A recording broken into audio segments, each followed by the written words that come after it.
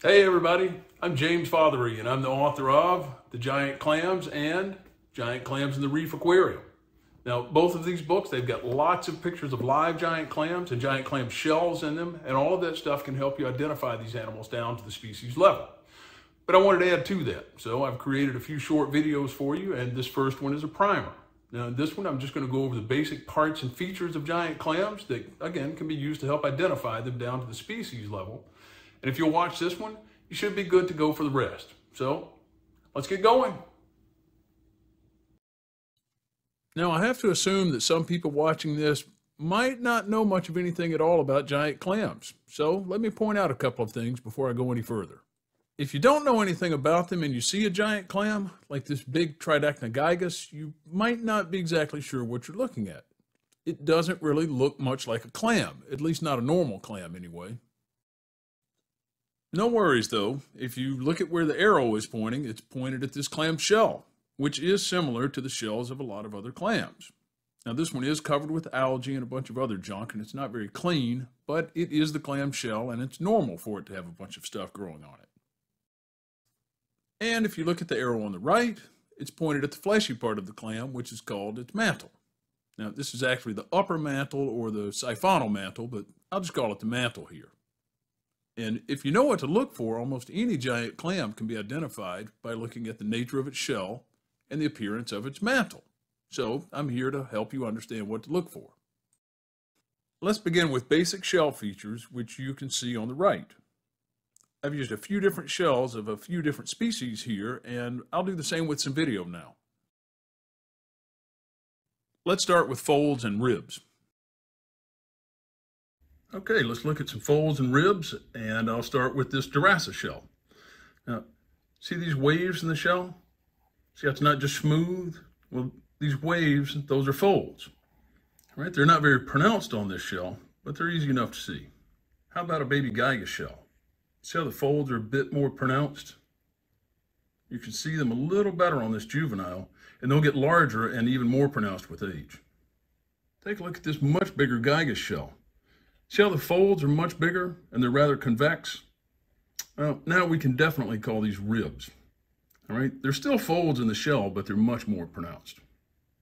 How about this squamosina valve? Now take a look at these ribs. Very well developed and kind of triangular too. Let me show you another Jurassic shell, one that's a bit bigger. Okay, I showed you that low folds can develop into pronounced ribs at times, using those Giga shells as examples. But look at how this Jurassic actually looks a bit smoother than the one from a minute ago. In this case, the folds actually got lower and less pronounced with age. I wouldn't call any of these ribs, really. Likewise, sometimes there are barely any folds, much less ribs at any age. Now, this is a typical Crocea shell, and it doesn't have much for folds at all. That's normal for this species, though.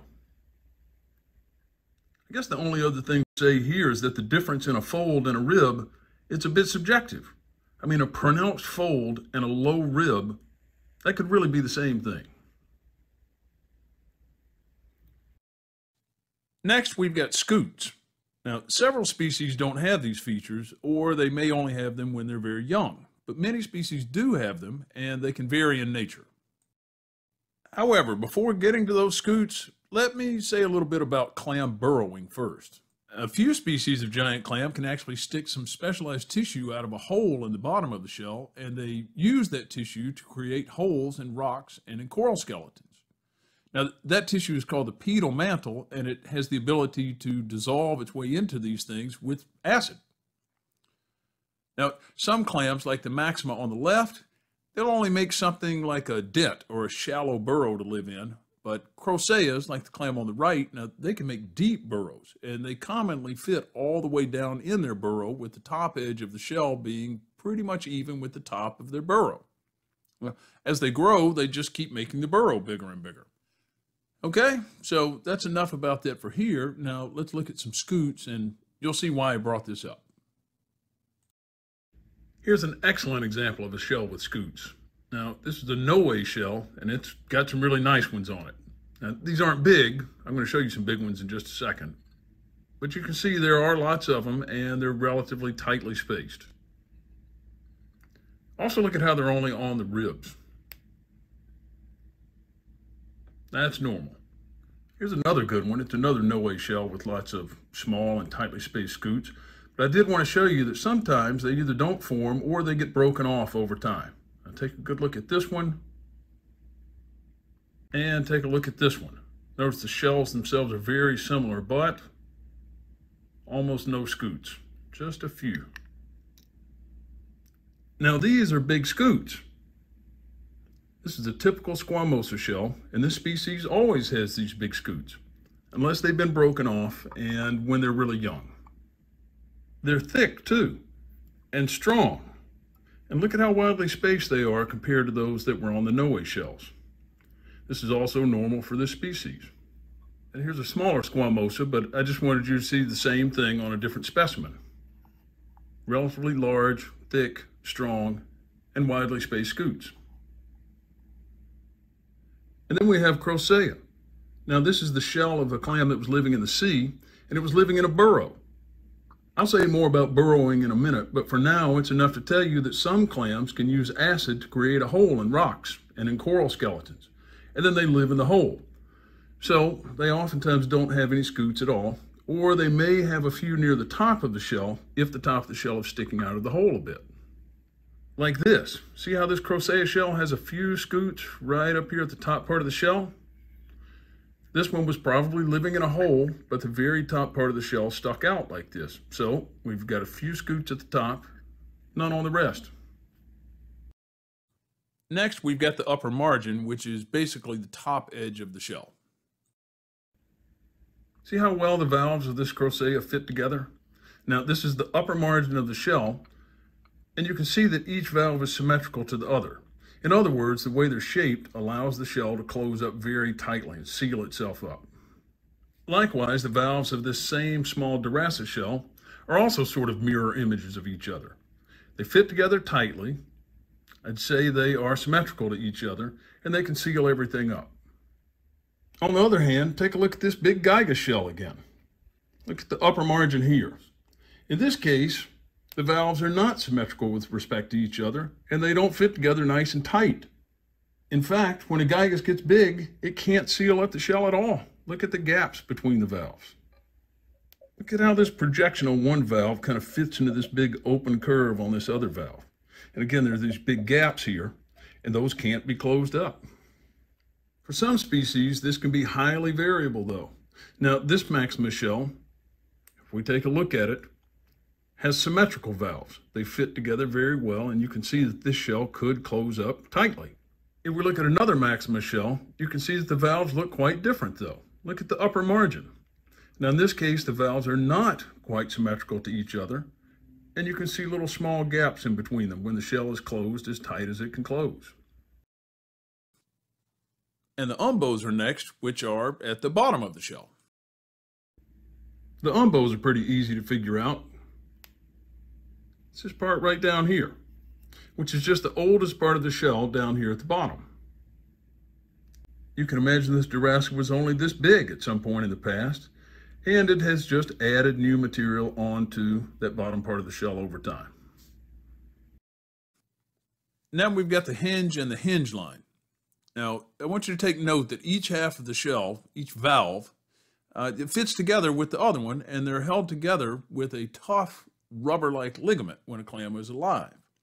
But I've soaked most of these shells in bleach to get them cleaned up, and most of the ligaments, they've been kind of dissolved away. So you won't really see them here like you would on a live clam or on an unbleached shell. Also down here at the bottom of the shell, we've got the hinge and the hinge line right here. If we take a look at the inside, here's the hinge.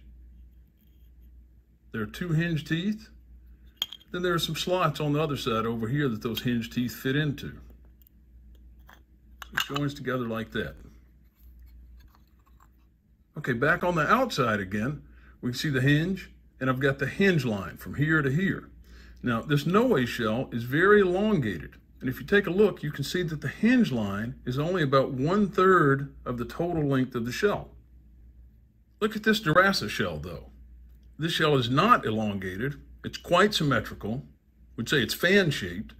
And if we look at the hinge line in this case, it's about 1/2 of the total length of the shell. And lastly, we've got the byssal opening, which is the hole in the bottom of some shells. Let me explain a couple of things before I say any more about the byssal opening, though. Now, with very few exceptions, all giant clams live attached to something like a coral or a rock when they're small. And a lot of them stay attached to something for life, even when they're full grown. Some of them don't, though, and they may spend most of their adult life unattached and simply sitting on the bottom. So how do they stay attached to things? Well, they use a special organ called the byssal organ to make some strands. And the strands are called byssal threads. And the byssal threads stick out of the hole in the bottom of the shell. Now, these threads, they're really strong and they can stick to stuff. They can adhere to corals and rocks and rubble and glass if you've got a clam in an aquarium. And they can even stick to other clams at times. And these threads are collectively called a byssus. So a lot of clams live byssally attached to something. Now, for this to happen, there has to be, again, a hole in the bottom of the shell, and the hole is called the byssal opening, of course. And as I explained just a minute ago, some clams also create dents or shallow burrows or deep burrows in things. And they do that by extending their pedal mantle tissue out of the bottom of the shell. So that's the other reason a lot of shells have a significant byssal opening. They need to have a big hole in the bottom of the shell for the pedal mantle tissue to come out. And for the byssus too. Anyway, let's look at some byssal openings now, and I'll follow up with one last term which is used in the books, and that's inflation. Dorasas typically have a weak byssal attachment when they're small, so they have a rather small byssal opening, like this, just a little slot in the bottom of the shell. Then when they get bigger, they oftentimes don't attach to anything. So they may close up the byssal opening with new shell material, and there's not even a slot anymore. Crocea is the champion, though, when it comes to byssal openings. Now, croceas are always strongly attached to the bottom of the holes they make, and the tissue that makes the hole has to reach out of the bottom of the shell to make the hole in the first place. So they have a really big byssal opening, like this. And the last thing I'll throw in here is inflation. Now, if you look at this young Dorasa shell, it's not very fat. It's actually kind of thin. Look at this bigger, older Dorasa. Look at how fat that shell is. We'd say this one is strongly inflated. Okay, so that's enough about the shells. Now let's look at the upper mantle, which again is the visible fleshy structure you can see here. If you look at the upper mantle from above, you can easily see these two features. Now, these are the clam's siphons or siphonal openings, and they're where water enters and leaves the clam's body. The arrow on the left is pointing at a slot-like opening, and that's the inhalant siphon, and that's where water is drawn into the clam. And the arrow on the right, now that's pointing at the clam's exhalant siphon. That's where water leaves the clam's body. It looks more like a little chimney or a little tube. Now, point that out because sometimes the margin of the inhalant siphon is really distinctive, and oftentimes it can aid in identification. Now, for example, on the left is the inhalant siphon of a gigas. It's smooth all the way around, and that's always the case for this species. That's one of the clam's white gills you're looking at, by the way. Again, the water is drawn in through the inhalant siphon, and it passes over these gills before it passes out of the exhalant siphon. And if you look at this one, it's the inhalant siphon of a maxima. And you can see that the siphon's margin is lined with lots of little siphonal tentacles, and that many of those have tiny little branches on them. Again, this is typical of this species. And this one is the inhalant siphon of a squamosa. And just look at how big and fancy those tentacles are. And this last one is a Dorasa. Now again, we see some very fancy tentacles, and these are common for this species too. However, do note that not all squamosas and Dorasas have tentacles like these. These are common, but there are variations. Now, sometimes they're more point-like, and sometimes they're longer and skinnier, and sometimes they have more branches. So, again, we do have some variability. That being said, gigas and maxima, they never have tentacles like these. So those two could be ruled out if you were trying to figure out what species either of these other clams is. Squamosa and Dorasa have very different shells too, as you just saw a few minutes ago. So you wouldn't get those two confused either if you could see their shells. Now, as far as the exhalant siphon goes, the exit for water, there's not much of anything to say about it here. Now, this siphon never bears any kind of tentacles or anything like that, and it can change shape and size regardless of the species. Okay, next we've got giant clam eyes. Yes, they have eyes. Well, not all of them, but most of them do, and they're very simple eyes. But the clams that do have them can definitely see you coming. Let me show you a quick example.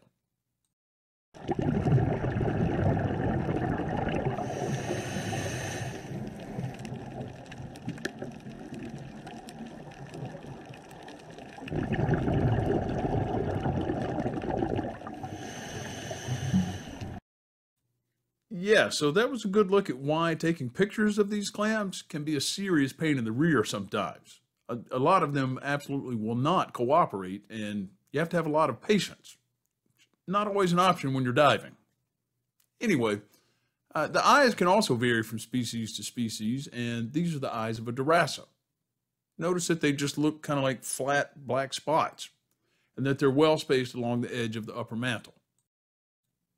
On the other hand, this is a typical Maxima, which has a row of tightly spaced and sort of pimple-like eyes along the edge of its mantle. Now, you can see that they look like little bumps instead of being flat black spots. Some Maximas and some other clams can also have eyes on larger bumps and on little knobs or sort of little stalks too. Now, these structures are called papillae, and some species may have them while others never have them. And that's enough of that. Now you've got all the basic information that you need to watch the rest of my videos and identify most giant clams down to the species level.